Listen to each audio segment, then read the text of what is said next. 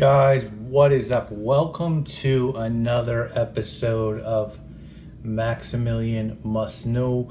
This is sort of going to be a combination of a sense authority and a sponsorship video for Art of Living, which is a website I'm going to link to in the description. How did I get involved with Art of Living? Well, years ago, literally, I was walking down in Soho and I had heard about a store named Min New York. And I had heard it was sort of like the anti-Sephora store where you could try fragrances and shaving products and you didn't have to be hassled by SAs. And they were getting really good product that wasn't available in the United States. And I walked in there and I met Chad and Mindy. And to make a long story short, I really respected both of them and became friendly with both of them. And from then on, I went to Min, and every time I went there, I would talk with Mindy, and I just have so much respect for her and what she built with Min. Min New York, in my mind, will always be a combination of Chad and Mindy. Like I haven't been to Min since Mindy left. Mindy Yang left Min New York, but I'm sure it's still doing well. But basically, Mindy left. I think more than a year ago, something like that. And I knew when she left that she was going to do something amazing, because she helped curate so much of what Min is and build Min. And so I found out she had branched off from Min and started her own atelier called Art of Living. And what that is, and so basically, just so you guys know, she reached out to me and she was like, hey, I'm carrying these houses. Do you want to do a video on any of them? And I was like, yeah, anything you do, what I'm saying, I want to be down with. And I checked the website out and it's so cool. She sort of curated a marketplace in general. So they've got accessories for men and women and just like food items like syrups and spices and toys and just all these. Like my ultimate dream is to sort of do that, is to sort of have a store where you can curate everything and pick out things you really love. And all these wonderful items at Art of Living have been handpicked by Mindy to be for sale.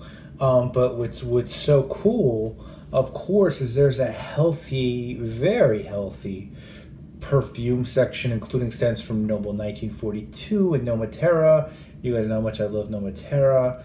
And Laura Tunato, and brands upon brands that I've messed with and that I respect. And also Bois 1920, among so many others. And you guys, if you watch my channel, you're familiar with Bois 1920.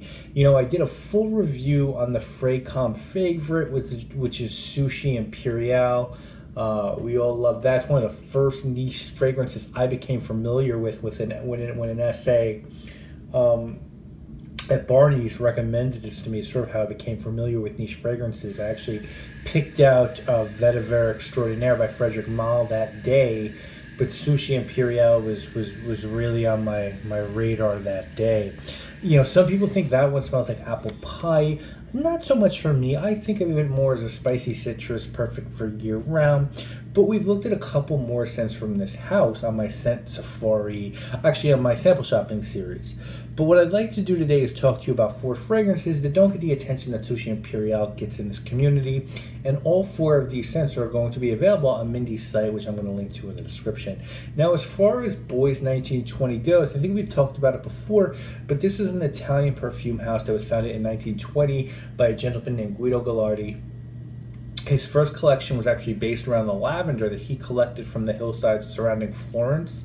The company, unfortunately, only lasted 5 years and closed up shop in 1925. But Guido, his grandson, Guido Gallardi, revived the company in 2005, and he re-released some scents, he reinterpreted some scents, and he just straight up invented some new scents. So we're going to look at 4 today available on Art of Living and go through the pricing. So the first one we're going to look at is called Oro 1920. Now this one comes in a 100 ml bottle. It's $340. It's a bit more pricey than some of the others.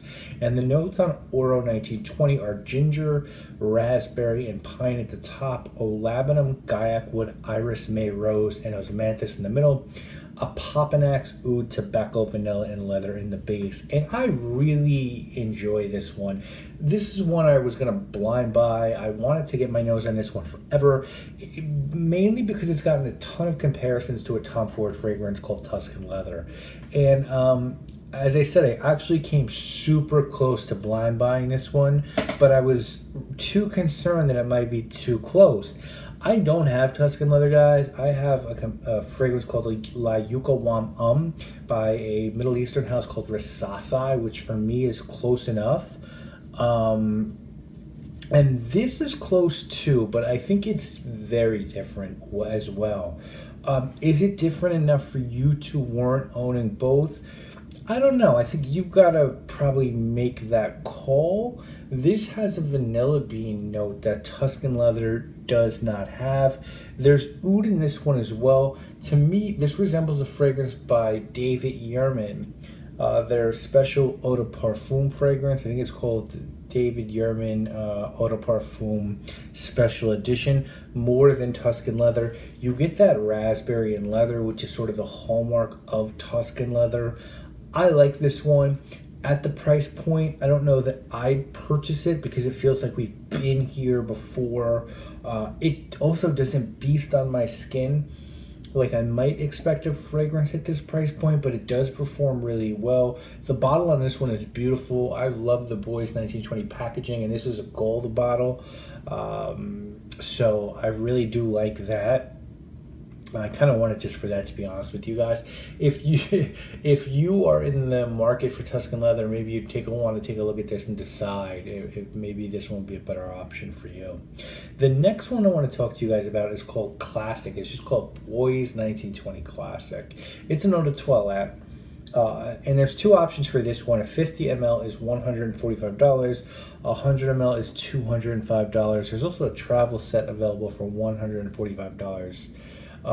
Lots of notes on this one, guys. At the top, bergamot, pepper, nutmeg, basil, and juniper. In the heart, rose, jasmine, osmanthus, cedarwood, apricot, lavender, and black pepper. And in the base, amber, vetiver, sandalwood, musk, tobacco, thyme, and caraway. So normally with these classic scents, they kind of all blend together for me. I don't really get excited by a house's classic scent when I see citrus and woods and floral, so I wasn't expecting big things from this one, and this guy came along and impressed the living shit out of me. Masterfully blended, so much going on, it's insane. But for me, what makes this one is the apricot note, because you just don't get that in too many scents. Adding some nutmeg, some juniper, some lavender, some vetiver, and you've got a very daring, very classic cologne. Unreal. So well done, bottle worthy. Nothing I've smelled like this. EDT still performs well. Next one is called Dolce de Giorno. This one's 100 ml for $236. Note-wise is bergamot, cinnamon, pepper, grapefruit, and figolide at the top. Cardamom, thyme, prune, and cypriol oil in the middle. Patchouli, vetiver, cedar, sandalwood, guaiac wood, cashmere wood, labdanum, and vanilla in the base. I got super excited when I saw three notes in this fragrance in conjunction: plum or prune with cinnamon, vanilla, because a fragrance that has grown on me in such a huge way over the last 2 years is Plum Japanois by Tom Ford.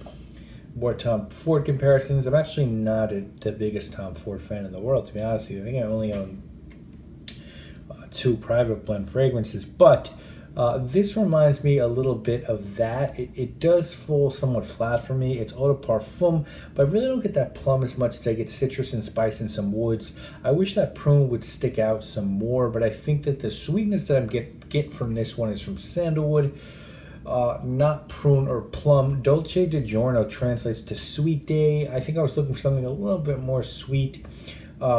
Certainly not a bad fragrance. One you might want to check out. I couldn't see owning this one over Plum Japanois myself. Guys, last up, we're going to look at one called Truc. E-Truck, ITRUK, 100 ml, $320. 2015 release, newer release from the house. Cardamom, juniper, caraway, black and pink peppers at the top, orris root, patchouli, nutmeg in the middle, vanilla, tonka, amber, incense, oud in the base. This is the huge winner out of the four. And for me, a totally unique scent. So this one opens up a little bit harsh. You almost kind of get this burnt, scorched woods thing going on with spices. And then as this one sits on the skin, it becomes very smooth and sweet. Has some intensity to it and some kick through and through. I don't think what's giving this one some funk is the oud notes. I actually think what's doing it is the amber. This is an amber lover scent with a touch of oud, some tonka, and a little bit of green, I feel like, from patchouli. It's really unique, extremely different, daring. This is a daring fragrance from Bois 1920. Haven't smelled a lot of daring from this house. Very different from anything excuse me, anything else that I've smelled from them, and I think a must smell for people who like smoky, resinous amber scents. So there are the four that I wanted to check out from this house that Mindy sent me. Of course, Sushi Imperial, which she also sent me, stupidly huge winner, amazing fragrance. I'd love to know your fragrance from your favorite from this line. Please check these out on Mindy's site, Art of Living. But more importantly, just go check Art of Living out. Let me know if there's a house on Art of Living that's featured that you'd like to see me do in a follow-up video. Mindy, thank you so much for sending these to me.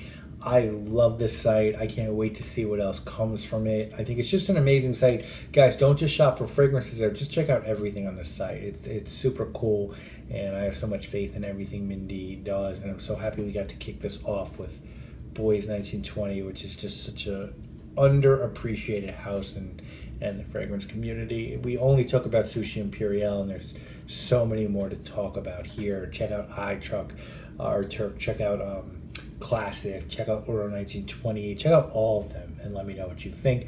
I'll see you guys again real soon with many more videos. You already know what it is, guys. My name is Maximilian, and I must know. Thank you, Mindy. Peace.